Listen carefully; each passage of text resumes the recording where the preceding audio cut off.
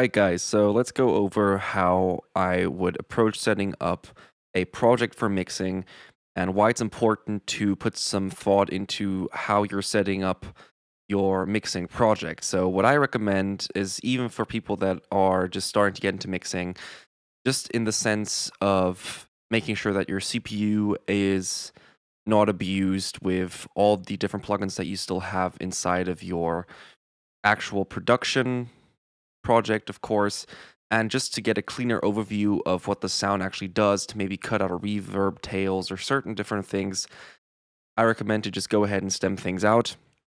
This can be done in a multitude of ways. If you've got a full project, you can basically just go ahead and go to File, Export Audio, and then over here go to all individual tracks. Of course, I don't really have many tracks here to select, but of course, if you're very organized, this is the preferred option, and this will make it a lot easier for you to basically import your stems. And one other thing to note as well, if you haven't already, I recommend for you to go into your warp, launch, and record settings and turning off auto warp long samples. This is going to make your life a lot easier when importing any forms of stems and so forth. So let's go ahead and import these stems right here. I'm just going to go ahead and drag them in and make sure that I press Command. And this is going to take a second to load up. And I'm already going to start organizing things while this starts loading up in the way that I like it. So I like having my drums up top, like that. Then I like having my effects right at the bottom. And this is different for every person, but I actually feel like that this makes a lot of sense for the most part in terms of mixing, that you basically start at the top. So I always like imagining mixing in the box as mixing on an analog console. And that would, for me, be that I start with the drums right on the left and then basically move down. So I want to also layer these stems up in the way that I'm planning on approaching to mixing them. So I'm definitely going to start off getting the drums to groove properly and then move down accordingly. And I've done this way for years, so that's why this is the preferred method of me doing it. And this is a future-based track as well, so EDM is always going to be set up in a very similar way to this as well. All the mixes that I've done. So let me see. We've got the stub stem here. We've got cymbals here, percussion, snare, kick. All right, cool. So let's go into quickly color coding everything. This seems to be pretty on point. Let's just move this up here. And let's go ahead and also group everything. So we're going to call this drums. Again, you can color code these things the way you want to. I'm just going to color code things the way I like to color code stuff and the way it makes most sense to me. So drums, and as you can see, this new feature in Ableton 10 is absolutely great. Assign track color to group tracks and clips. Makes life a lot easier. We only have one bass stem, so that's where we're just going to have this one bass stem. I'm going to make this blue. We also have only one live instrument, I call them, so we're going to make that pink. Then we have a few synth stems. And of course, I try to minimize using shortcuts because this will give you guys an easier way of seeing what exactly I'm pressing as well. And boom, right here. And then we just have the vocal. I like making vocals yellow, and I like making effects green. Let's do this green. And of course, that, and that. So this is a very, very basic, and this is even before I've done any mixing. I haven't even heard the track yet, and I'm just setting things up in the way that I know that I want to be setting them up in. And after I'm going to listen to, after I've listened to everything, and you guys are going to listen to things in a second as well, then I can decide if I want to, say, group the kick and snare individually as well to process them a bit differently.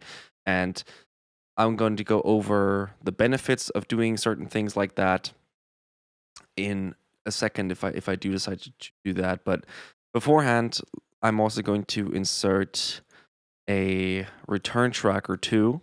So these are sends. This is basically going to minimize your CPU load for certain effects. Of course, with using stock plugins, this isn't really that much of an issue, but we're just going to go ahead and load up a simple reverb preset, something which might just be overall a very decent preset to have. So we're just going to go ahead and mess around with something. Again, I'm going to adjust this once I actually listen to things. I'm just going to set this up to what I think will probably work best for something like a future bass track or something of that sorts. Maybe if I want to put that on a different, or if I want to put that on a synth or something. And I'm also going to set up a very basic delay.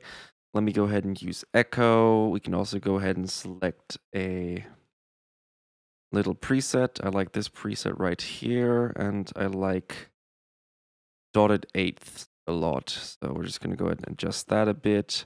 And notice that I'm using the EQs or filters inside both of these plugins to make sure that I'm cutting out any very, very high material. So especially if I'm working with vocals or something of that nature, I don't like having very high S sounds in reverb because I just think that it sounds very, very weird and can sometimes distort from the whole image. So you've got like all these weird S sounds flying around, and we're just going to keep this pretty simple for now. All this ping pong delay, and we've got two simple settings set up here.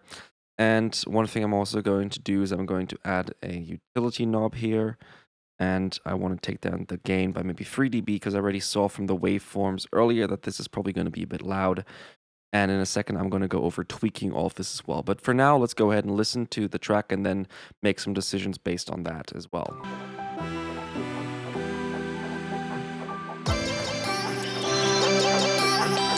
I'm just going to turn up the volume for a second here so you guys can hear everything properly.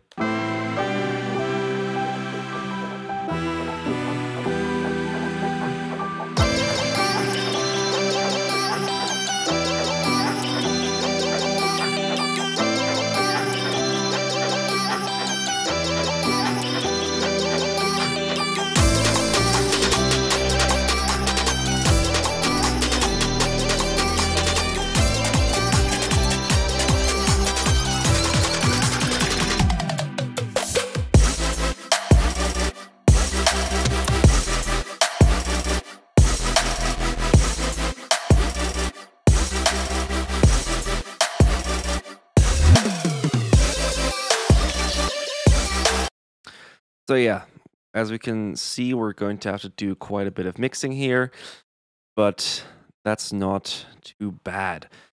Let's go ahead and listen to the kick and snare just by itself.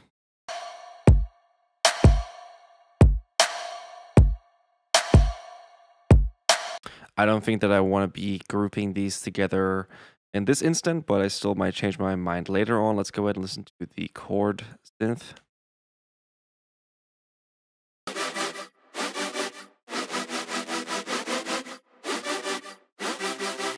So I might want to try and apply some reverb down the line. And notice how while I'm going through all of these stems, I'm just making myself basic mental notes of the track in a sense already.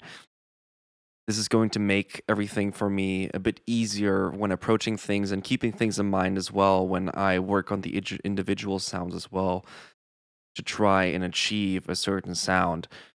This is something which is going to be really important for you guys when you're listening to a song, or your own song for that matter, in this kind of detail. And I recommend doing this with as fresh ears as possible. If you've just worked on your track for 6 hours and you just exported your stems and you want to hop into mixing right away, you know, maybe take a day or two off and sleep on it and then come back later after listening to a lot of other music as well to kind of refresh your ears on the whole situation so you can come into mixing with unbiased ears in a sense, right?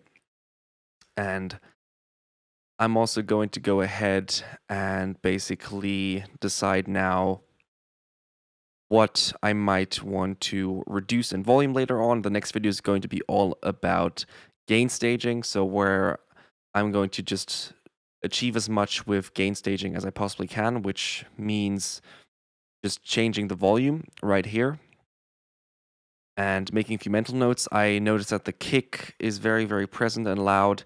The drums in general are going to need a lot of work. I also want this chord stem to be a bit louder as well. So just a few little mental notes there as well. And we're going to go hop right into the gain staging right now. So stay tuned for that.